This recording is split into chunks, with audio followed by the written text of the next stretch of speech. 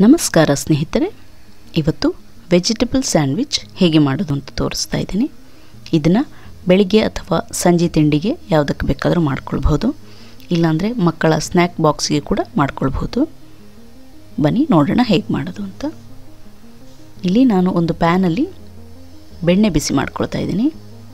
ನಿಮಗೆ ಬೆಣ್ಣೆ ಇಷ್ಟ ಇಲ್ಲಾಂದರೆ ನೀವು ಬೆಣ್ಣೆಯ ಬದಲಾಗಿ ತುಪ್ಪ ಯೂಸ್ ಮಾಡ್ಕೊಳ್ಬಹುದು.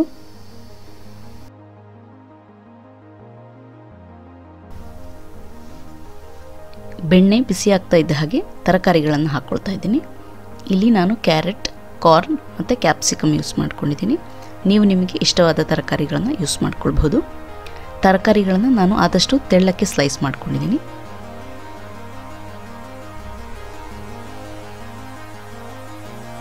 ಇದನ್ನು ನಾನು 2 ರಿಂದ 3 ನಿಮಿಷಗಳ ತನಕ ಫ್ರೈ ಮಾಡ್ಕೊಳ್ತಾ ಇದ್ದೀನಿ.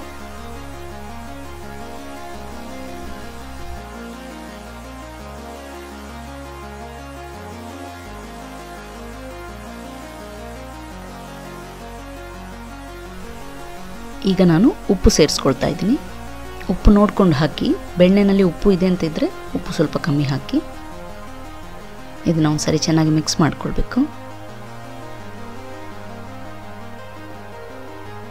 ಇದಕ್ಕೆ ಸ್ವಲ್ಪ ಮೆಣಸಿನ ಪುಡಿ ಸೇರಿಸ್ಕೊಳ್ತಾ ಇದ್ದೀನಿ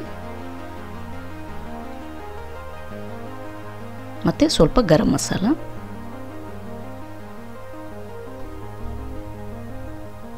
ಇದನ್ನು ಮತ್ತೆ ಒಂದು 2 ನಿಮಿಷಗಳ ತನಕ ಫ್ರೈ ಮಾಡಿಕೊಳ್ಬೇಕು.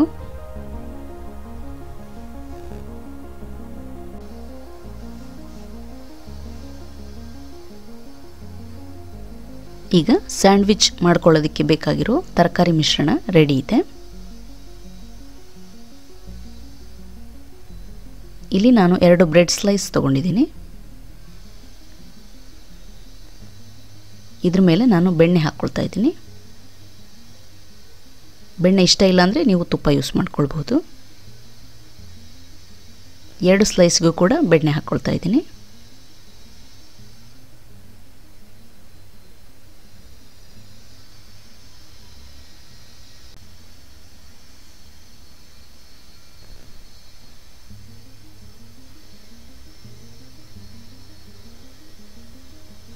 ಈಗ ರೆಡಿ ಮಾಡ್ಕೊಂಡಿರೋ ತರಕಾರಿ ಮಿಶ್ರಣವನ್ನು ಇದ್ರ ಮೇಲೆ ಹಾಕ್ಕೊಳ್ತಾ ಇದ್ದೀನಿ.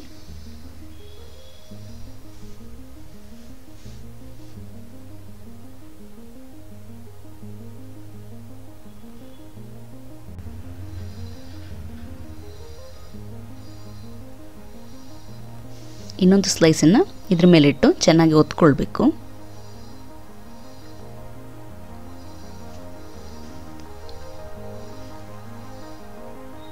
ನಿಮಗೆ ಇಷ್ಟ ಆಗೋದಾದರೆ ನೀವು ಚೀಸ್ ಸ್ಲೈಸನ್ನು ಯೂಸ್ ಮಾಡ್ಕೊಳ್ಬಹುದು ಈ ಸ್ಯಾಂಡ್ವಿಚಲ್ಲಿ. ನಾನಿಲ್ಲಿ ಇನ್ನೊಂದು ಸ್ಯಾಂಡ್ವಿಚನ್ನು ಚೀಸ್ ಸ್ಲೈಸ್ ಹಾಕಿಬಿಟ್ಟು ಮಾಡ್ಕೊಳ್ತಾ ಇದ್ದೀನಿ.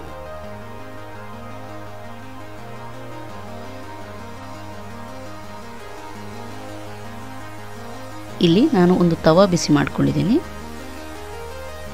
ಇದರಲ್ಲಿ ಸ್ವಲ್ಪ ಬೆಣ್ಣೆ ಹಾಕ್ಕೊಳ್ತಾ ಇದ್ದೀನಿ.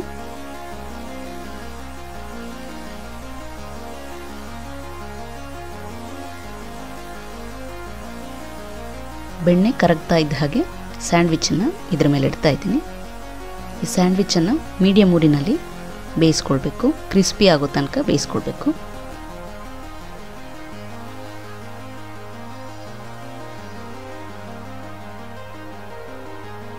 ಈಗ ಒಂದು ಸೈಡ್ ಆಗಿದೆ. ನಾನು ತಿರುಗಿಬಿಟ್ಟು ಇನ್ನೊಂದು ಸೈಡ್ ಬೇಯಿಸ್ಕೊಳ್ತಾ ಇದ್ದೀನಿ.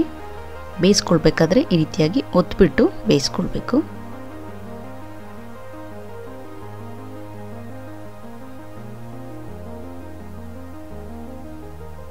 ವೆಜಿಟೇಬಲ್ ಸ್ಯಾಂಡ್ವಿಚ್ ರೆಡಿ ಇದೆ. ನೀವು ಇದನ್ನು ಕೆಚಪ್ ಜೊತೆ ಸರ್ವ್ ಮಾಡ್ಬೋದು. ವಿಡಿಯೋ ಇಷ್ಟವಾದಲ್ಲಿ ಲೈಕ್ ಮಾಡಿ, ನಿಮ್ಮ ಫ್ರೆಂಡ್ಸ್ ಜೊತೆ ಶೇರ್ ಮಾಡಿ, ಹಾಗೆ ಸಬ್ಸ್ಕ್ರೈಬ್ ಮಾಡೋದನ್ನು ಮರಿಬೇಡಿ. Thank you.